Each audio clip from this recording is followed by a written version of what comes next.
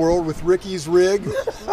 Ricky, I mean, you're known for the iconic Explorer, and you actually have the original '57 Carina. I've got an old one. Yeah.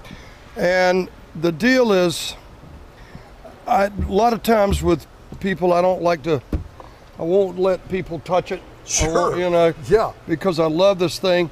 Believe it or not, it almost broke my heart, because when we had the great flood here in Nashville, it sat in water up to here. Oh man. And I'd like to thank RS Guitar Works in Kentucky. They saved this thing. They saved this, and I'm getting ready to show you another one.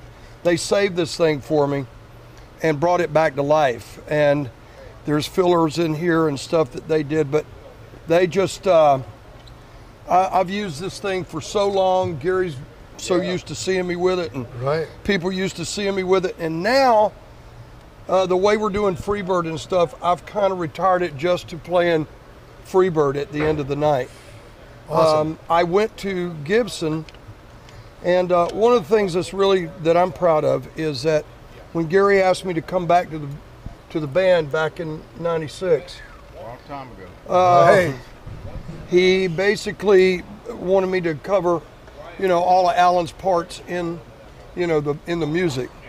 Kind of interesting that Alan and I loved, the same guitars. You know what I mean? So, a lot of people often ask me, I get this all the time. Hey man, is that Alan's guitar you got? And for once and for all, no, it's not Alan's guitar. Alan's guitar is in the Rock and Roll Hall of Fame and from his family. Yeah. And you were playing that in Blackhawk. Blackfoot. Blackfoot. Yeah, one like Train, it. Yes. and one like it. Yeah. But the deal about it is, there it is. I'm proud of it.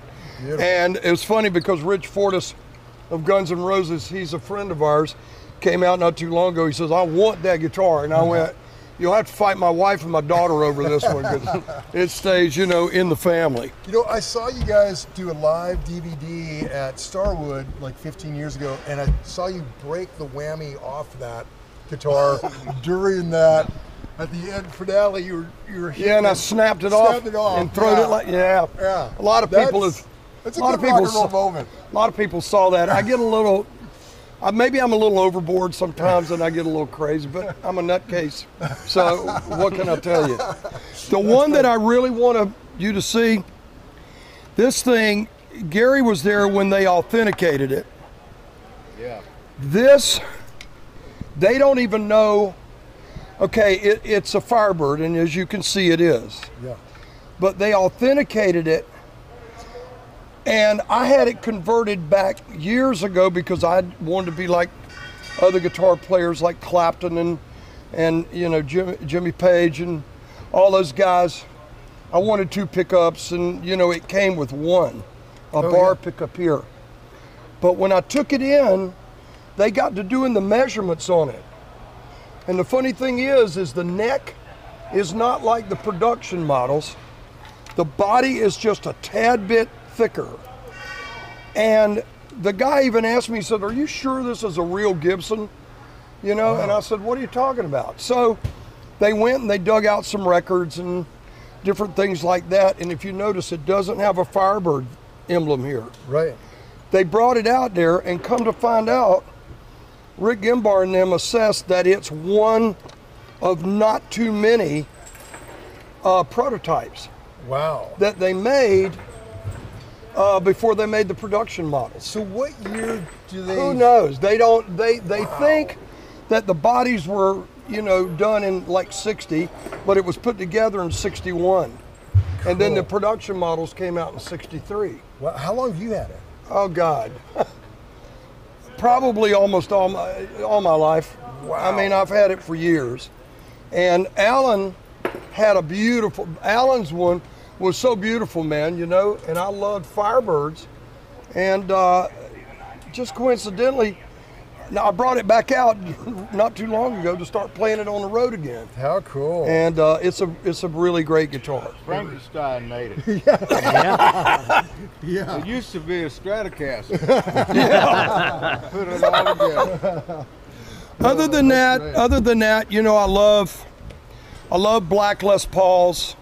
Sure. Yeah. I got this black Les Paul that I have my wife's name put on. Oh, that's beautiful. And it's directly off of my 76 Les Paul that I got, my old one, and I had them to copy it and put my wife's name on it. Oh, that's beautiful. And I play it, you know, I play this one quite a bit. Right, and Steve Gaines is such a Black Beauty guy. Oh man, what a phenomenal gifted guy, you know. Nighttime man. Oh yeah. God, that was so good. You know, his Les Paul, for some reason, he could make it sound like a Strat. Right. And he played Strat too, but that one Les Paul had a sound that was unbelievable. Yeah, he'd be like Roy Clark one minute. Yeah. Oh yeah, man. I mean, mind blowing, man. This one was made for me by Gibson because a friend of mine, Jerry James Nichols, this guitar player, this guy, he's a great guitar player. I saw his original, and I wanted one because it's got the old P90 here. Sure. Supposedly, they made them, but made very few of them. So Gibson made me one, and I play this thing a lot. Wow, it's beautiful. And it sounds incredible. And it even had the custom thing on the originals and all that stuff. Love that. But other than that, you know, I just got a few other ones, you know, that I take out with me. And yeah, other than these iconic vintage priceless instruments. this one was made by the custom shop, and several years ago, to be identical to my this older one here. Yeah. The only problem is when you're playing Freebird, Sparky and I have to get up on this fret right here at the very end of the, right. I call it the go-round, you know? Yeah. And the problem is with this one, I didn't cut it quite deep enough, but it works. Oh, really? Yeah, it works good. Yeah, man. Huh. So there you go. Deeper cut on your old one than that one. Huh. Yes, yes. That's interesting. Okay, so amazing guitars. Amp-wise, I know your amps are on stage. We'll take pictures and show them later, but what are you running exactly? Well, when they had the flood, I lost my two old touring Marshalls, which was a 71 and 72. Yeah. Which takes you all the way back to Train and way back, yeah. All the way, yeah. But I lost my two old touring Marshalls, and Marshall didn't kind of want to work with me anymore, and so I was kind of stuck for amps, and a friend of mine turned me on to Wizard amps. Cool. And I called him up. I said, can you get me in touch with these guys? He said, yeah. So he got me in touch with Rick St. Pierre. And Rick, I got a hold of him, and he said, I'll tell you what I can do. I'm getting ready to go back out with AC/DC, and I'll make you a couple to get you up and get you running. Well, I'm using what they call the Vintage Classic. Okay, there's two of them, Vintage Modern Classic and the Vintage Classic. The Vintage Classic is like your old Plexis, and they got the EL34s, and I just love that tone because the tubes, they get hot, and that's where you get that sweetness. Right. And he's been so gracious to me and kind to me and stuff to be able to get everything that I want. In the cabinets is what they call, I've got greenbacks, but I also got these two speakers called creambacks that give you a little bit more solidity in the low end. Oh, cool. And you mix match them in the cabinet. Beautiful sound. So you're miking kind of a combination yeah. of the two Yeah. Oh, that's great. And the front house guy, he's using a Palmer, what they call a Palmer Direct also on me. And he kind of blends it together to give it the distinction and you know, all that. Other than that, I'm a guy that, like Gary, I don't use too much, you know, in between the guitar and the amp, you know. Yeah. I love Jeff Beck, man. I mean, one of my heroes and Gary's heroes, and probably Sparky's. I saw an article with him like that. One time he said he didn't like any interruption between the guitar and the amp. Speaking of interruption. Hi, everybody. Keep them backstage. Hey. Yeah. Just because he sings all the songs. Is this a serious conversation? This was serious? Let me show you my microphone. All right, tear it out. It's vintage. So really all I use, like Gary was saying a while ago, all I use is kind of a wah-wah pedal. This is a mic stand.